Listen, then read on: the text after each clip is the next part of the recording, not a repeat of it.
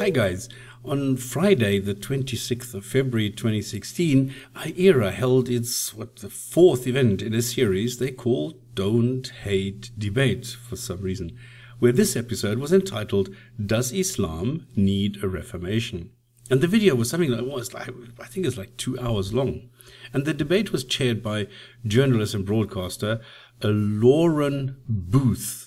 I don't know who she is. I think her only claim to fame is that she's remotely related to an ex-prime minister in the UK. And they called this a debate. But as soon as a hint of a debate came up, she immediately stopped it because she didn't want a debate. So in the end, this is just 2 hours of people stating their opinions, trying to answer some questions which were posed by the audience, where I don't really know how that happened. So there was a panel of 6 people. On the left, you have a guy called Safaruk Chowdhury, a theologian, a Muslim. Then you have Abdullah al-Andalusi, a Muslim apologist. Then a lady called Zara Faris, and she's just introduced as somebody from the Muslim Debate Initiative.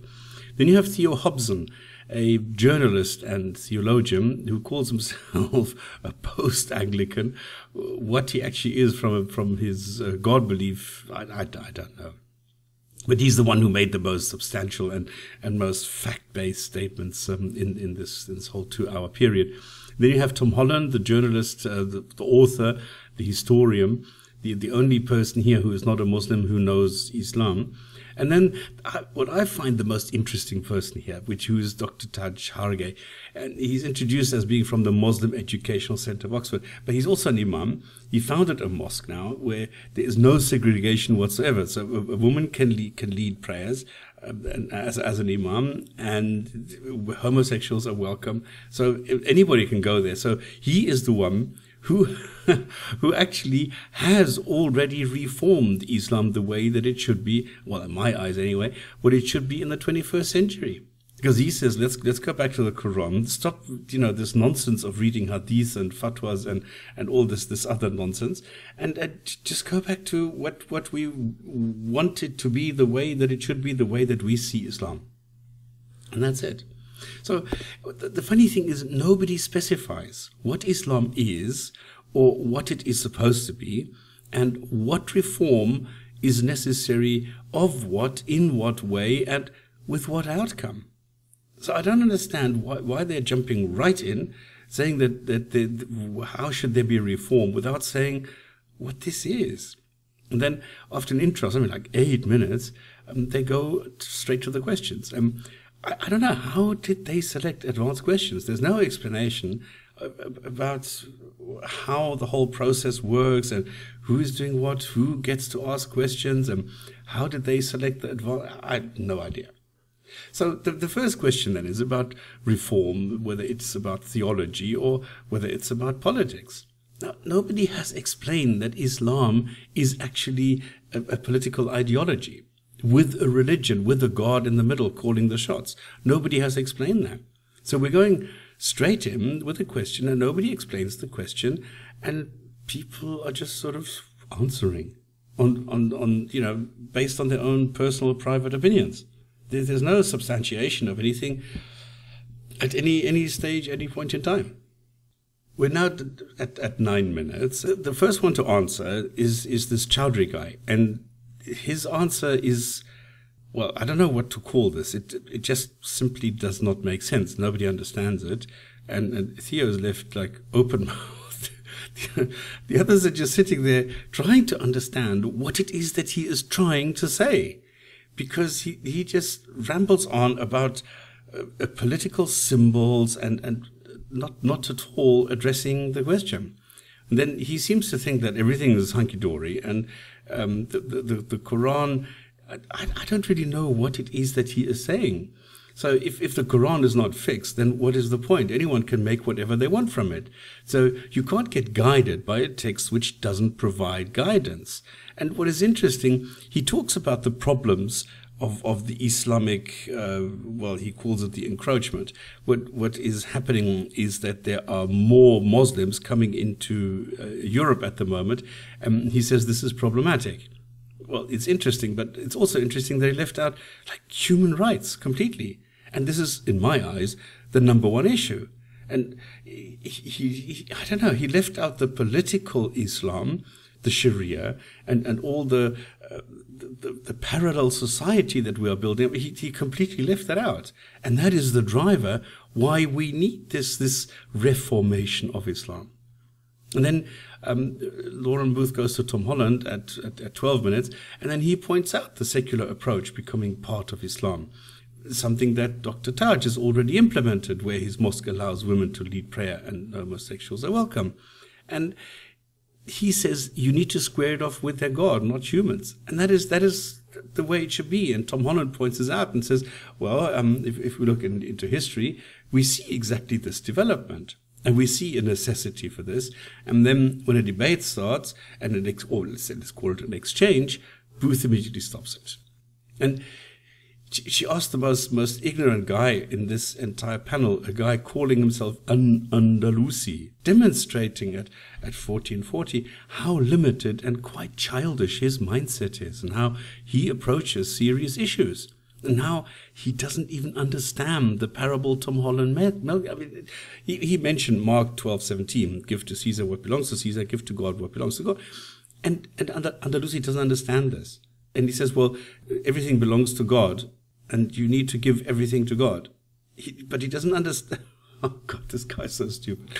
Anyway, at 17 minutes, then we can see what a slippery person he is, and why debate is debatable, and why not rather put the blame on others?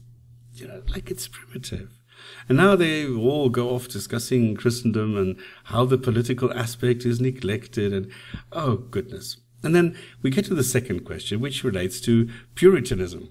Now, in the beginning I thought, wow, this is going to be an interesting discussion. But then, after 15 minutes, I realized, no, this is not going to be interesting at all. It's going to be the usual, let's pretend there are no problems session, and the others are saying, now hang on, you have a problem. And the Muslims will just go, no, we don't. And they will just continue doing whatever they want to do.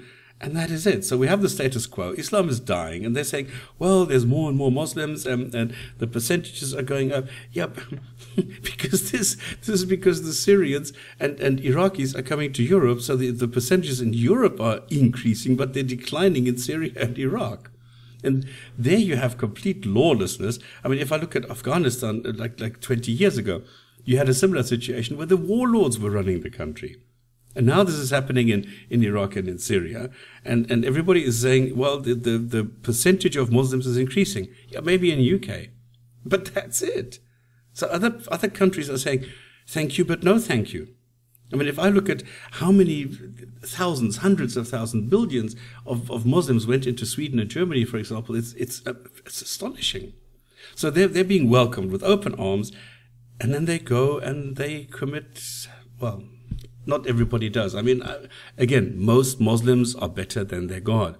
But the others still exist, and those need to be the ones who need to be shown, look, this is not what Islam teaches you. And this is why there needs to be a reform. You can't stick to the Qur'an the way it is today. The way that Islam is telling people, no, the Qur'an is only a quarter of it. Actually, your Islam comes from the Hadith, or from the fatwas, or from whatever. That's not the way it should be. And this is what people are trying to show people here in Islam, and they just simply don't accept it. So, Tom Holland, this is a brilliant point. He says, look, we had the printing press, which enabled people to see what reality actually is, what the Bible says. Where before it was kept in Latin so that the plebs, the people, could not really understand it. They could not read it. So only the clergy were able to read it in Latin, and they were the people telling them what the Bible says. This is the same what we have today in Islam, where it's kept in ancient Arabic, so only the imams can tell the people who can't read or write what it says in the Quran. But now we have almost 50% of Muslims being able to read or write. The other half can't yet, but they're getting there. So half of the Muslims, let's make it half, can read and write, and we have the internet. So, the printing press of the 16th century is now the internet of the 21st century. And this is why everybody can see reality regarding Islam. And that is exactly the point. And that is why we see a need for reformation. It's not that because it happened in Christianity, it also happens in Islam. No, that's not the case. It's just that we see that Islam is no longer applicable in the 21st century. So we need to go and we need to reform it. But some Muslims are simply saying, no, we don't. Let's just leave it the way that it is, and we'll just go fumbling, bumbling, and yes, if some people go and abuse Islam, well, that's their problem. Well, that's not going to work, because Islam is dying. That's it. I mean, you need to look at the facts. Anyway, Dr. Taj now brings some really good stuff to the table, saying that Islam today is based on rituals, not on understanding. And that is exactly what we see. And it's quite funny when you think that the guy on the left spends ages mumbling his ritualistic, superstitious nonsense before actually starting to talk. And this is exactly what Dr. Taj points out. And he says that the Reformation is rather a restoration, where the bullshit needs to be weeded out and the ideas need to be the focus, not the insistence on 7th century Arabian culture, you know, with the long beards, the dresses, and for the women, the burqa. And then, I don't know what Mrs. Faris, I don't know who she is and what she was doing there. She was completely useless because she throws around some red herrings and thinks everything is dandy the way that it is. And if not, the others are to blame, forgetting that Islam in its current form is useless. It doesn't work. And that's why it's dying and dying fast. Where Daesh, and this is the amazing thing, Daesh is the trigger for many Muslims today to rethink their favorite belief system. And then they ask themselves, what is it really based on? That it can be abused to the extent that Daesh is doing. And then they get to the reality. And this then leads to emotional detachment and eventually to rejecting this monstrous God they used to worship. And now after half an hour, okay, it's amazing how dishonest some Muslim apologists are. How can you take what happened 200 or 300 years ago, or take 2 or 3 despicable acts today and characterize that as European values? Gaps, criminal punishment gaps, the ongoing isolation and discrimination between the genders in this country, and not just this country, but, you know, secular liberal countries generally. So I would ask, is this what is being offered? Is this what we are trying to be reformed to? That's horrific. And then Theo tries to explain and define what the discussion should be about. And he states that Islam as a political ideology should, you know, it should contemplate the options and recognize that there are options and recognize that there are alternatives. Then go and analyze them. And then whether secular humanism is actually a viable option. But someone like Mrs. Booth can't grasp it. She doesn't seem to realize that Islam in its current form is actually dying. And she passes it on to Andalusi, who can't handle it either. I mean, and we're now up to the 38-minute mark, does this clown Abdullah seriously say that communism is an ideology which came out of the West? A policy on secular liberalism any more than we need a policy on communism or any other ideology that has come out of the West. He does not understand what was said. And does he seriously suggest that his God plays no role in a caliphate? And, yeah, let's play the usual blame the others game. I mean, this is the constant thing that you see. Let the others take the blame. It's not us, it's them. I really don't get it. Does he seriously think Islam can continue? And then he simply lies. Of course, stoning, beheading, and flogging based on blasphemy and that. This is based on Islam. You can't have stoning based on blasphemy without Islam.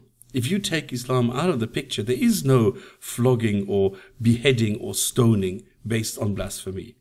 It's ludicrous. You have to accept it. And then we're now on 42 minutes, he misrepresents what Theo said completely. And then we're on the 42 marks, and now we have my favorite idiot of the, iERA bunch, which is Adnan Rashid. He misrepresents what Theo said. And can Adnan present a single action by Daesh not described in the Sunnah? And no, killing Muslims is not described in the Sunnah. Yeah, but this is exactly why Daesh is saying, well, they're not Muslims, and then they're killing Muslims, which everybody knows they're Muslims, and they're simply saying they're not. I know they have existed for over 10 years, not 2 or 3 years. And nobody claimed that Sharia is the brainchild of Daesh. What a useless fool. Yeah, but that's Adnan Rashid. And I find it highly irritating that Ms. Booth continuously rewords questions as though the panelists are incapable of understanding the actual question. And now we get a question which I find is symptomatic for this kind of event. People get together to discuss Islam, and some idiots inevitably will try and get up and discuss non-Islamic values. Why? How can this Muslim woman in a debate about Reformation in Islam propose a discussion on democracy and capitalism? Okay, this is at then 49 minutes Dr. Taj sets her straight and gets right to the point. And this is, I mean, what an impressive man. I mean, that is what we need today. Brave men who can call a spade and provide constructive criticism of his own belief. I mean, that's an amazing thing. That's super. Unfortunately, when he discusses exactly what Mrs. Booth wanted, the Islam in the UK, she doesn't seem to like his progressive views and cuts him off. So she calls for a question posed by a sister in a black hijab. Now that should identify her. A sister in a black hijab. Well. And then Andalusi goes and delivers one of his countless demonstrations of his mental capabilities. He says democracy is older than Islam, so Islam is more modern. Really, that's what he says. So democracy is 2,500 years old, so Islam is actually more modern than democracy. It's too much bullshit, even for Miss Booth, who then cuts him off. Now, after 1 hour and 6 minutes, Zara, the least productive panelist, suddenly chirps in, completely out of tune, and derailing the points being made about the Christian Reformation. Yes, let's lie a bit more and whitewash jizya and make it sound all cuddly. And I mean, first off, it requires Muslim rule, where a god runs a country and then people who don't agree with this particular god who can then pay, die, or leave. It is submission as well as humiliation, as has just been pointed out to her, and it entails a whole plethora of restrictions. Also, we have records indicating how Egyptians were bled dry through ever-increasing taxation by the invader Muslims. So why lie about it? And then, when we get close to having a debate at 1:10, Miss Booth immediately steps in and kills it. It's so sad. She completely forgets that a question was asked, which will remain unanswered forever now. In my eyes, a ridiculous and irrelevant question, but it shows how confused and clearly out of her depth she was here. And now at 1:11, somebody raises a great point, and that is raising Ayaan Hirsi Ali's 5 points, already identified and defined. And it's sad that nobody in the panel mentioned them and that an audience member had to do that. And the guy, Chowdhury, the guy on the left, who then says he will address this point, simply doesn't. Instead, he goes off and spreads propaganda. He lies, saying Islam can adapt to society, where it clearly can't. When stoning a woman to death for adultery and chucking a man off a building because he's gay are happening today. And then Mrs. Booth goes off and asks for examples. Oh, come on. And then at 1:16, a very clear and concise question by the rationalizer on apostasy. And once again, it gets reworded, and in his instance, it gets distorted because Mrs. Booth can't handle the question. And then, of course, Andalusi attempts to justify killing for apostasy and fails. It's really completely useless. And then Theo tries to bring it back on track, but Mrs. Booth will have nothing of the sort. And now we're approaching 1.5 hours, and Mrs. Booth still does not get it. I mean, if I work and live in Oman, I'm expected to respect and live according to Omani culture. Why is it then when an Omani comes to my country, I need to respect Omani culture once again? Why can't an Omani accept my culture and respect it? It's that easy.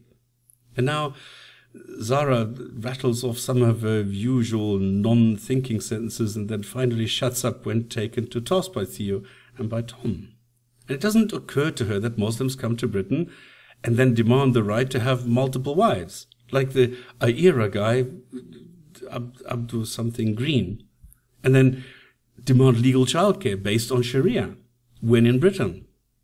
And then Andalusi goes off on a fairy tale rant again. Come on.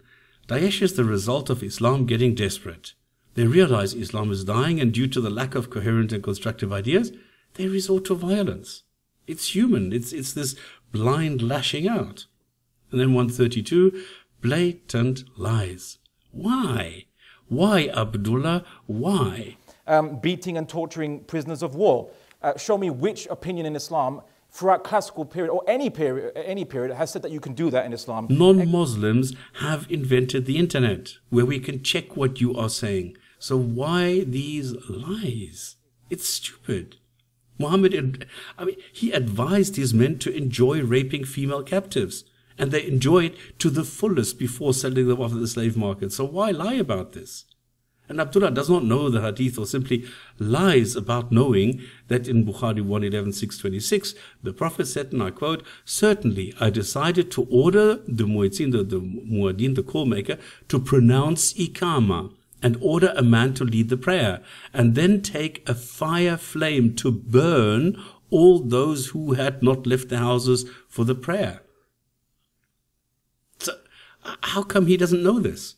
How come he can blatantly lie and say it is prohibited to burn somebody when Muhammad ordered people to be burned? Is he really that uneducated in the texts of Islam?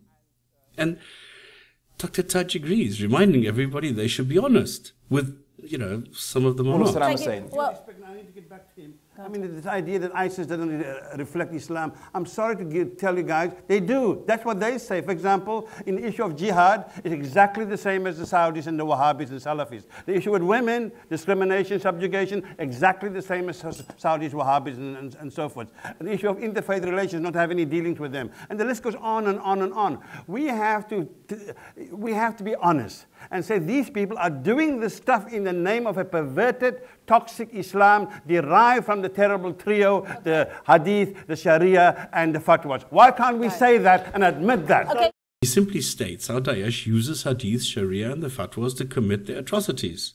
And that is correct. So, 136, Booth again. Why and how can Reformation be discussed in the context of the UK? Why the UK? Islam is not a UK phenomenon. It requires reform worldwide, not just in the UK. And the UK is not an Islamic country and not even subject to Sharia, so why talk about it? And then 136.40, probably the best point of the debate, which shows how Islam does not work in Sweden. This is a question from the audience, where the guy says, okay, how can we have a clock and a hadith, and they don't work together? Because it would, the hadith would expect them to fast for 2 months in the north of Sweden, and not just skip lunch, and especially not in the 21st century. So it's telling how the Muslim apologists on the panel, they just start stuttering. They're unable to answer, and Mrs. Booth quickly aborts. Yeah. And 138. Now, actually, the good questions are popping up, where a Hindu asks a very precise question, and even remarking how previous questions to the Muslims were simply dodged. And nobody addresses it. And then the emotional outbreak of the gentleman in the audience, an Indian guy, demonstrates so vividly how ignorant Muslims themselves are about their own doctrine. They don't see a need for reform. They don't actually recognize what the problems are in Islam today, because the imams tell them what it is, what it says in the Qur'an. They don't see a problem. That's what we see here. And then another member of the audience has to set the record straight and point out the dishonesty of Abdullah in particular. But Mrs. Booth quickly runs away and ignores the factual arguments he tries to bring in. Now, where is the debate if Muslims are allowed to spread lies for a long time and facts are quickly aborted? This is a complete disaster. And I mean, this is iERA, who is a large corporation raking in thousands and thousands and having a turnover of £1 million a year. And they have like really stupid, the cameras don't really work, the microphones, they switch them off when people are not talking, and then when they are talking, they can't switch them on again. And I don't know. This was no. This was pretty useless. And then in the end, we get the summaries where Chowdhury, I mean, he provides it's a sorry summary indeed, saying what could have been done. So why didn't he? And then we get an excellent summary by Theo, showing that expectations are low, but a start has been made. And I agree with him. We need this discussion. We need to talk about this. But also, this is like, you know, the drug addict or the alcoholic. The first step is recognizing that there's a problem. And this is what Muslims need to do. And then this Zara woman, and she's a typical example of this childish denial, totally useless. And Dr. Taj, I mean, for me, the most precise and most impressive performance. I mean, what he brought up there was really nice, brilliant. It was substantial. It was there. He is realistic. He is living in the 21st century, and he's looking at Islam. Yes, he thinks there is a God for whatever reason, but he doesn't see a need to go and propagate this through violence or any other way. He says that in Indonesia, it worked without having the sword by your side all the time. And all the different islands, they said, well, we need a God, let's take the Muslim one for whatever reason. But he says, well, then let's adapt to it. If the doctrine, if the ideology, if everything was able to go and adapt to the Indonesian culture, why is it not able to adapt to the UK culture? I mean, you need to first understand what it is that the UK culture is about, with the freedoms of the person and the human rights that people have. And then you need to go and you need to assimilate. And that is it. And if you don't do that, if you don't accept the culture, why should I accept the human culture or the culture and the human rights in Oman? If the Omanis don't accept it in the UK. And Dr. Taj is the only one who understands this. And then Tom Holland, I mean, he provides an intellectual summary, like as a scholar, but providing little tangible advice. And then Mrs. Booth, in my eyes, was the worst and totally useless participant here. So almost 2 hours, not very much was done, but let's face it, it is a beginning, and it has nothing to do with don't hate or debate, and this had nothing to do with a debate. I think we should have a debate, but there should be people there who know Islam, and it should be a debate by people who are critical and realistic, not by apologists, not by people who go on a totally useless rant how wonderful Islam is and how in the past it has done so many wonderful things. We're here today in the 21st century in Europe, and we can't have Islam with its cultural values of the 7th century going and trying to drag us down to that level. Okay, this is my summary of this debate, this iERA don't hate debate. Does Islam need a reformation? Have fun, go watch it yourself and make up your own opinion, and then put it on YouTube and let's see, compare notes, and let's talk about this. Does Islam need a reformation?